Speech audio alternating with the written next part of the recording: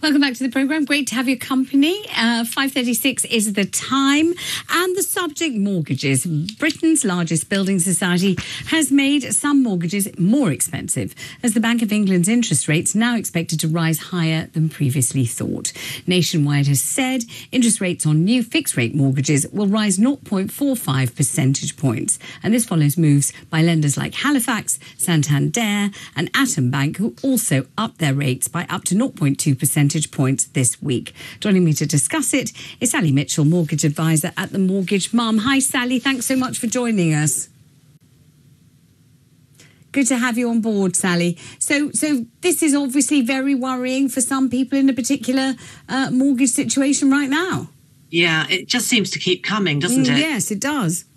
I was out last night at an awards do, an industry do, and I thought Friday, brilliant, nice quiet day, finish everything off, and then this has sort of hit the fan. It's incredible, and it's not just the big lenders who are upping their rates as a result of the inflation figure that was released. My inbox is groaning with lenders saying that they're basically retiring from the market for the next few days whilst they reprice and relaunch all their products. And you can bet your bottom dollar that those products, when they're relaunched, will be at a higher rate. Right. And so that bodes really very badly for anyone on the verge of taking out a new mortgage or anybody whose mortgage for their fixed rate has run out. So what's it looking like in terms of, price hikes? How much more are you having to pay for a sort of average type mortgage than you would have done before? Well, there's a little hack that I like to use because it's, figures are confusing. They're confusing for mortgage brokers. They're going to be doubly confusing for, your clients. Yes. So for every percentage point increase on £100,000 mortgage, you can look at paying another £50 per month. Right. Okay. Monthly rate. So if we go up by 2 percentage points, which we have recently, and you have a £200,000 mortgage, to remortgage that product or that loan, you're going to be looking at paying at least £200 a month more. Obviously, if you have £400,000 on a mortgage, which a lot of people do, it's £400.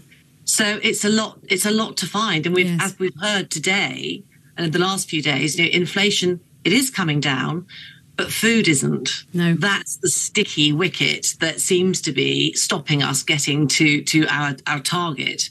So have you started to hear from people who are saying we can't pay, or are you starting to hear from people who are saying we're worried that at some point we won't be able to pay? Yeah, it's the worry. It's the fear of the unknown as well, because it's a movable feast. It keeps changing. Only a month or so ago, we were seeing fixed rates coming down, which was fantastic news after all the uncertainty and insecurity.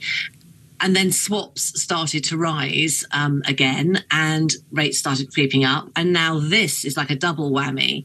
And as you say, some of those rates are going up by 0.5%. It's an awful lot. And if you're not in the situation where you can actually secure a rate now before goodness knows what's going to happen, it will probably get worse before it gets better. You really are stuck between a rock and a hard place. And I feel for the people.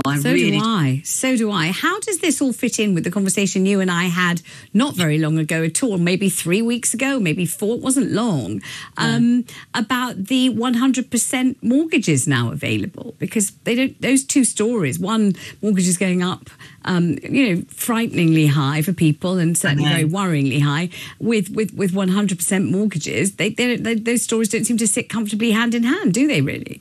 No, and they are two slightly different things. I mean, the 100% mortgage product that was launched was actually, I think, 5.49%. So it was still quite a high rate, higher than we'll see a lot of the lenders coming back onto the market at. And that builds into that rate, the risk of basically lending 100% of the property price to a borrower. And that was really to encourage and to help first-time buyers who find it so difficult to save whilst they're spending money on rent, to get onto the ladder. I think it's still a really, really good option for a lot of people. But it has to sit side by side with the market and the influence that has on rates for the vast majority of mortgage holders. Is there anything you can say to the people who are starting to get nervous and anxious about this? I mean, apart from don't worry, and you can't really say that because you can't predict the future. Is there anything you can advise them, or anything you can do or say, or is this just one of those you somehow got to tough it out and wait stories, which is going to be possible for some and not necessarily for others? Yeah, there is an element of that. I mean, if only I had a crystal ball, it would be amazing.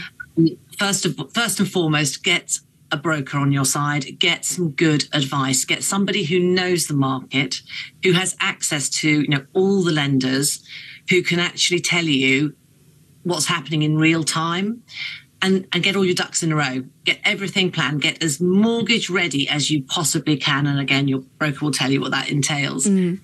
But you can, most lenders will let you secure another product 6 months before your current fixed rate comes to an end.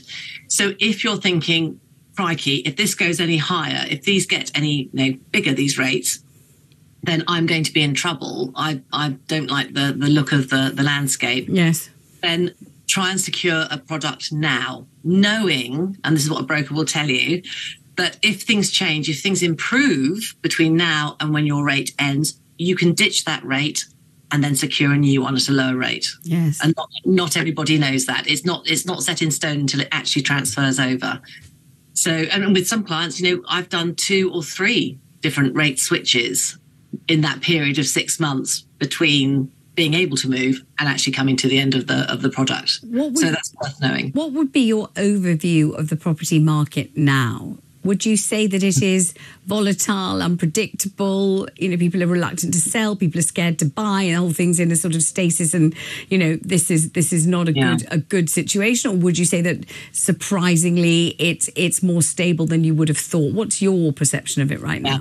Exactly that. It is fundamentally stable. It's a good market. It just has fluctuations like everything, and there will be times when it's more prudent to perhaps pull your horns in and not go for the big upgrade in your property because it's going to cost you more. Obviously, there are times when that's not possible. You have to move for family or business or work. Yeah, and I think